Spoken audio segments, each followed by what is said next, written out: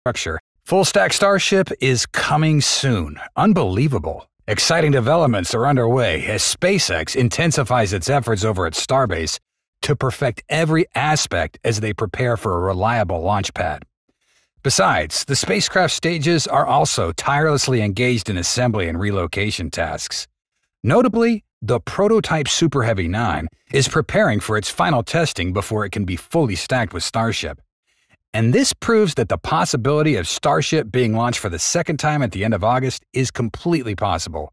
Stay tuned as we get into this and more in today's episode of Alpha Tech. SpaceX's Starbase stands as the epitome of a bustling and rapidly progressing construction site. The atmosphere is electric with excitement as preparations and testing for Booster 9, a crucial milestone in the Starship program, are now underway.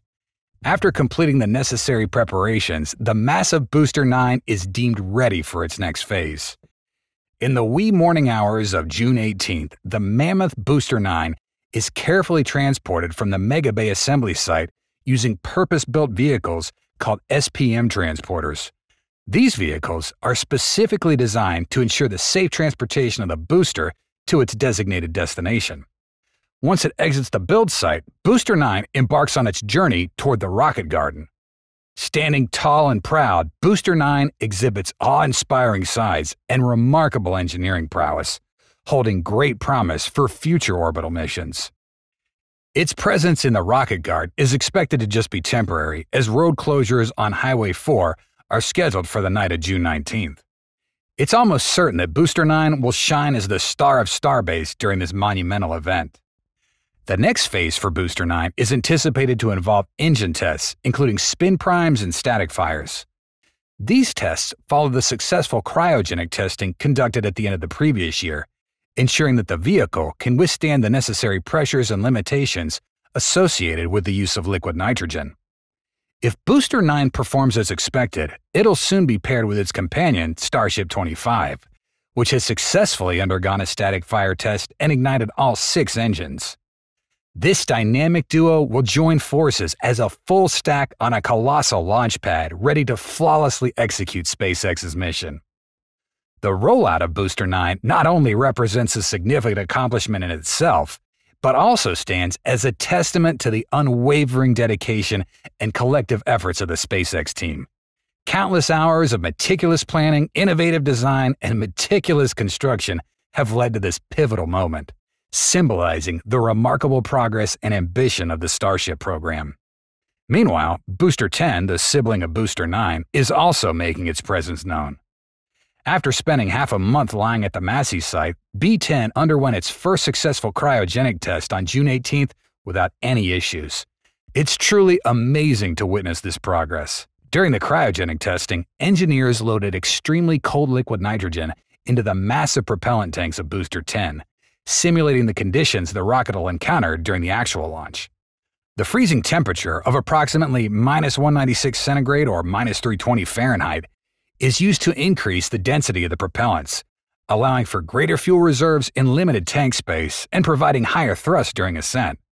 The test demonstrates the importance of cryogenic evaluation in assessing the structural integrity of the rocket under harsh conditions. As the propellant tanks are filled with liquid nitrogen, the rocket undergoes intense stress, mimicking the forces and pressures experienced during liftoff. The purpose of this test is to identify potential weaknesses in the rocket structure and ensure it can withstand the rigors of actual space travel. By subjecting the rocket to these extreme conditions, engineers are able to evaluate its performance and validate its ability to endure the challenges of space exploration.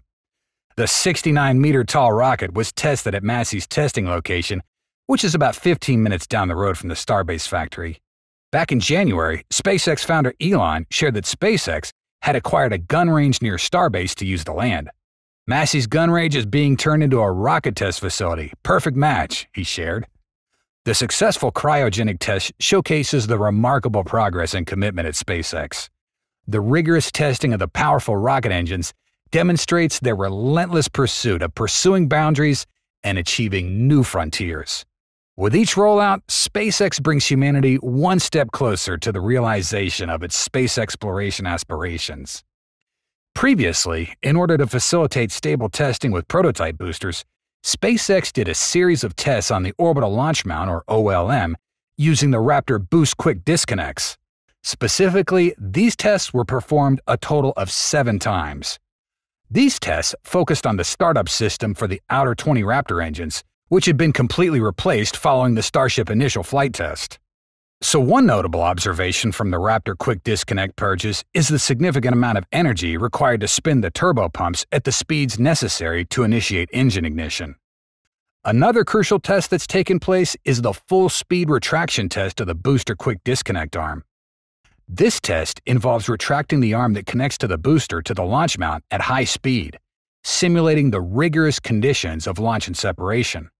By subjecting the arm to these demanding conditions, SpaceX is able to verify its strength, stability, and reliability. The successful completion of this test ensures that the booster can safely detach from the launch mount during liftoff, setting the stage for smooth ascent and subsequent separation. These tests play a crucial role in verifying the functionality and reliability of the startup system, ensuring that the engines are prepared for ignition when they're needed. The meticulous attention to detail and thorough testing done by SpaceX demonstrate their commitment to achieving optimal performance and safety in their rocket engines. Besides, a pivotal location that can't be overlooked at this moment is the launch pad. Over the past few weeks, SpaceX engineers have been dedicatedly working on the relocation and installation of all the essential components of the water-cooled steel plate. Recently, the successful installation of all the plates signified a significant step towards the completion of the Deluge System. Furthermore, SpaceX wasted no time on testing this new system. Thousands of gallons of water erupted from the orbital launch mount with tremendous force, creating an astonishing spectacle. Although this was just a partial test, more powerful tests are expected as SpaceX continues to refine the Deluge System for future use. According to the FAA's Environmental Assessment Program, SpaceX's water deluge system has the capability to spray up to 350,000 gallons of water during the ignition and liftoff of the Starship. Unlike NASA's sound suppression water deluge system, which aims to mitigate excessive noise, SpaceX's system is designed to target areas that require cooling by absorbing thermal energy from the engine plume. The water pressure isn't intended to counteract the force. Rather, the steel plate itself bears the majority of the exhaust pressure, while the water serves to carry away the heat energy. At the openings, the water must maintain sufficient pressure to flow against the stagnation pressure of the rocket exhaust. This innovative approach highlights SpaceX's attention to the details and their commitment to developing effective systems. By utilizing water as a cooling agent, SpaceX maximizes the performance and safety of its rockets while mitigating potential risks associated with high temperatures during launch. These advancements bring us one step closer to witnessing the full potential of Starship and the incredible achievements that lie ahead in space exploration. To provide further evidence, special attention has been given to the installation of the tanks. A new gigantic tank has been transported to the launch site. Its purpose has yet to be clearly defined, and only time will tell its true role. However, it bears a striking resemblance to high-pressure gas tanks. Hopefully, it'll soon be properly positioned and installed in its designated location, shedding some light on its intended function. In conclusion, SpaceX has set its sights on achieving the milestone of launching a fully integrated Starship into orbit this year. Engineers have been tirelessly working to construct a more robust launch pad, while simultaneously producing and testing numerous stainless steel rocket ships in preparation for the second orbital flight. This is something that space enthusiasts have eagerly awaited for several years. The progress made by SpaceX in advancing the Starship program and pushing the boundaries of space exploration is a testament to their determination and pioneering spirit.